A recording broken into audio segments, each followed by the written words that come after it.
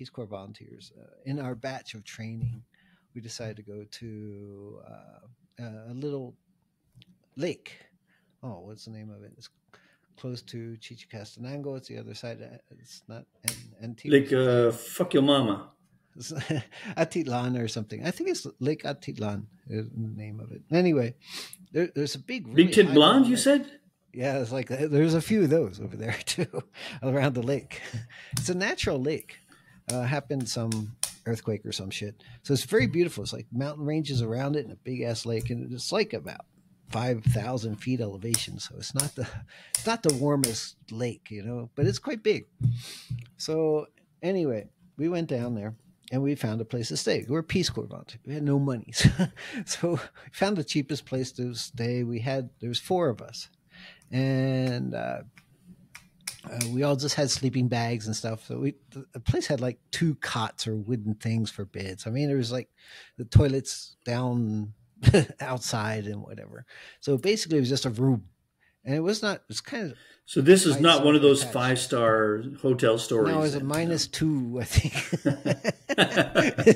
It was definitely negative. Okay, I think we put our money together, and there was 4 of us. It cost us $2, so it's about 50 cents a person for like we were supposed to be there like 2 nights or some shit.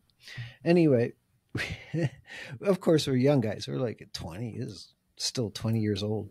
So of course we went out drinking, right? So we threw our bags in and just went out and go drinking. So sleeping bags. And then one of us had the key, Ronaldo or whatever. Anyway, he had the key. So we went out and we're all drinking in local pubs there along the lakeside. So all Peace Corps volunteers, plus it's a tourist place. There's a bunch of other people come in. So we're there drinking away. And of course, I met some girls, and these girls are from California or some shit. And they're just visiting or doing some shit for a couple of days. And, we're a Peace Corps. We're supposed to be there for 2 years, but we're still under training. So our Spanish is rough. But anyway, we're just partying with these girls. So anyway, there was a couple of them, and I was trying, and my other friends were trying. And so they actually, I remember they blew us off and just went with some local guys and just disappeared. And, we bought a few drinks and stuff. We were expecting, some enjoyment later. And we were all really pissed off. So we drank some more. Anyway, so we got all drunk, me and my 2 or 3 friends that were with us. But the one guy that had the key, he found some girls. And they, hey, come on, go. I was with the other one, and he was like, see you. Okay, nos vemos. Hasta luego, right? And so he takes off. And then us 2 or 3 guys, where the girls blew us off, we got totally drunk, right? Holy shit, we got drunk. A lot of rum. Anyway, so we staggered back to the room, right? Fuck, we don't have the key. It's like my other friend had the key. He took the key. He's with the girl. Where is he? So we went out and tried to find him. Can't find him. It's like, fuck. All our stuff's inside. We don't have a key. Can we get in? It's a ground floor. It's not like multi-story. It's just a ground floor hut or some shit attached to some other room. Yeah. So he kind of broke in. It wasn't a window. It was like a wooden thing. So he broke in the wooden thing because we couldn't get through the door, but we got in. So anyway, we got in. We were getting the sleep bang and stuff. And the guy came, bam, bam, bam, bam. I was like, what are you doing? What are you doing? You're breaking my door. It's like, no, it's just a window thing. You just got in. Not your door. Just breaking a window. It's like, but it's it's like a wooden shutter. It wasn't a real window. So anyway, he was ranting. Oh, call the police on you, the policia and stuff. Okay, we'll leave. Sorry. So he carried our sleeping bags, went down to the lake. So he just passed out there. We just kind of passed out there, and we were asleep there. The next morning, we wake up, sleeping on the lakeside, and just outside of town, just at the bottom of town. Anyway, some guy threw up right by me. I don't know who that. I woke up, like, oh shit, man! Somebody threw up here. It's like, oh shit! I think it was me. Anyway, so we got drunk. All right, so that's how we got kicked out of the hotel. But the story continues a lot. So okay, let's do the story. Shit, we'll edit this out as we need to. So anyway, walking down the beach, and we kept walking, and there's like a hot spring there. I knew there was a hot spring, so it was maybe 100 meters, 200 meters down, something like that. There was these hot springs, so I knew, I heard they were there. But I was so hungover, and my other two friends were also very hungover, but not so bad as me. I was really gone. So anyway, I walked down there, and I saw the hot springs, and I saw some girls, actually one girl, and maybe sort of. But you're seeing double. Floating around. Yeah, no, yeah. I was blurred, man. But anyway, I was laying on a rock, and then there was like some trees and another rock there. And that's where the springs were. They were sitting in the springs. So the next thing I know, all the dress comes off. She was hiding behind a tree so other people wouldn't see, but it was right in my I was just laying across the way on this rock. I was passed out. I couldn't even move. She did all this kind of naked stuff. And then she put on her swimsuit, right, to go in the hot tub. So she had regular dress. She took all that stuff off, went naked, put on her swimsuit. And then she turned around after she put on her swimsuit and she saw me. I just waved. I was gone. I was just laying on these rocks. And she just waved back and jumped in the hot tub. Oh, shit. And then my guys, they kept walking down a little bit. And just down that little bit farther was like a cliff. It's not a big cliff. Not like, it was, I guess, Acapulco, some small cliff that went up about 30 feet or something like that. And they were just jumping off. Bluff. So they were about 15 feet high or something, jumping off into the lake. And I was like, hey, come. I said, hell no, I'm too hungover to this. I would just watch this pretty girl in the hot tub for a while. No, you have to come up. We're going this way. We're going out. It's like, oh, shit. So the next thing I know, I'm climbing up. And I watched where they were jumping. I said, I ain't jumping. I'm too fucked up for this. So it's like, okay, let's go. So it kept on going up. And I'm so hungover. I just threw myself. And we're actually crawling up this freaking hill, right? It's not like you can walk no stairs or anything. You're actually physically crawling up. But it's like supposed to be like a little trail, I thought.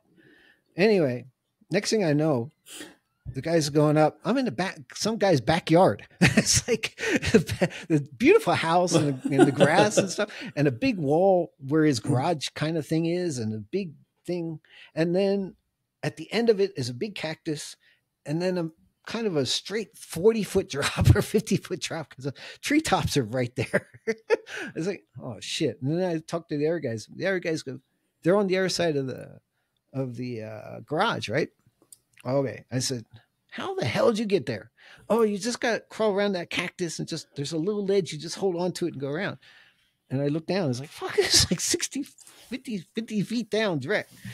So I was like, I'm too drunk for this. I threw my bag over the sleeping bag and shit over the fence, over the wall, whatever. I said, I'm going to just knock on this guy's door. It's like maybe 8:30 in the morning. It's like, I don't know if he's up, but I ain't, no, you can do it. Okay. So I go to the edge. I look down, there's a little ledge. It's about maybe a foot and a half or something.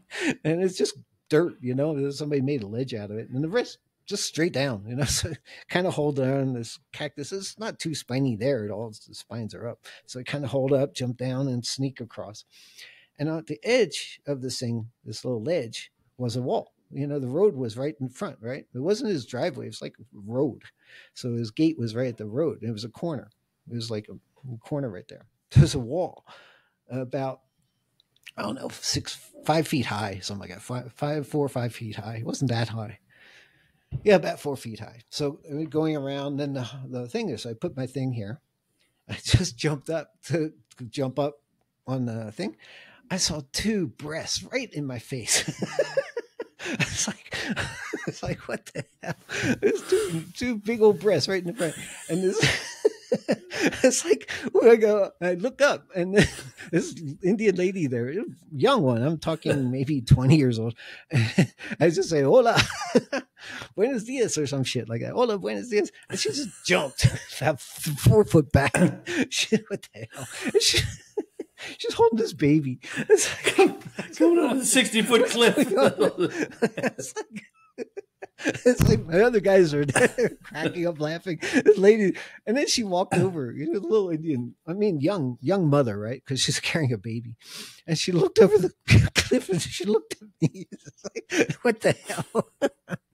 She was like, what's these gringos doing? It's like a,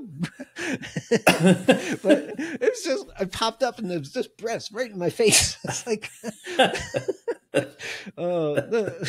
so what happened is in Guatemala, for these lactating young mothers, they have slits in their wheat peels or whatever they call the blouse or something. And they have slits so they can just open it up and, so it just so happens her slits were open when I popped up over that little block there. And she felt a little safe and comfortable, right? There's a 60-foot cliff there. There's nothing going on here. So yeah, she was with her older sister or some shit, and they were up there selling it. We're all walking down. So this road led down to the town. Okay, so story continues, man. I have another sip, man. This is a little strong. Long story. Anyway. Like this poor vendor chick is like, oh, no, I'm selling corn on the side of the road. And what the fuck? So anyway, they were walking down to the town. So we walked down with them. So we were chatting. As best we can. They spoke some Spanish and Indian language dialect, and then we spoke a bit of Spanish. We weren't super fluent at the time. Anyway, we walked all the way down to the town, and then we found a restaurant, small restaurant, cafe. So we were having breakfast there, me and my buddies, and we said goodbye to the ladies and stuff. And next thing you know, we're bitching about those girls that screwed around, just left us. About 10 minutes later, they show fuck up at the restaurant. They say, hi. He's like, fuck you, get away. I don't want to say hi to you. I was just pissed. So they acted like big friends. It's like, hey, you stupid. It's like, get away. I want to talk to you. So it kind of just left. And then it was not a good day after that. It was like straight headaches and shit like that. But that was that was one of the things we did in Guatemala. That was one of the stories. And yes, part of it was getting kicked out of a dumpy hotel. Really dumpy, sleeping on the beach. So that's life. So now you know. See, wise old bastards don't always start off wise. It takes time. It takes time. Yeah, we all start like idiots. It takes time.